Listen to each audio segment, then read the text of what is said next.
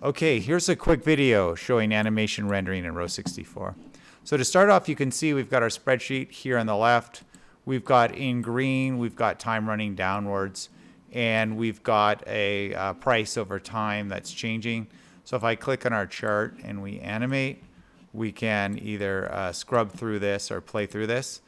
And in this video, we're going to show how to quickly make an MP4 of this animation. Basically, we just go click the render button. See the little on the bottom left, it says render. I click on the blue arrow there, and then I can set the quality level of my MP4 and where I'm going to save it. I'm going to save it in my downloads folder, and I'm going to call it render over time, or animated chart. Let's call it animated chart, chart, hit save. And then basically you can see it's going to do an MP4. It's going to render this tab here. Quality 0.81 is good. I'm going to start the render, and that's just going to kick off and compress all those frames into MP4. And it's easy to take the output of that, bring them into something like Premiere, Adobe Premiere, and then edit over top of it. Or you can just send that off as your animated chart.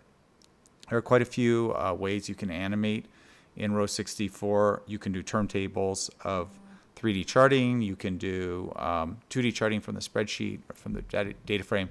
So we have quite a few features, and we're going to be looking at those more in upcoming videos.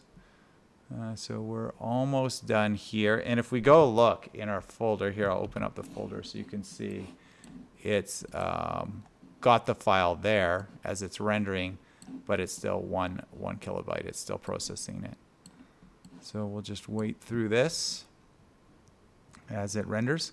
But you can see it's kind of a simple process. You don't have to think too much about making it, and it really makes a high resolution, high quality rendering. We're almost done here, 75%.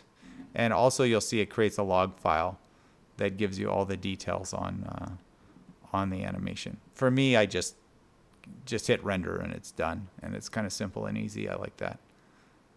Okay, a few more percent. There it is. So it completed and it made our animated chart, and I'll just pull that over. Actually, it looks great. Oh, it's on the other screen here. I'll pull that over and click on here, and you can see there's the MP4 file. So it really does a nice job, very high resolution, and I hope you find this feature useful.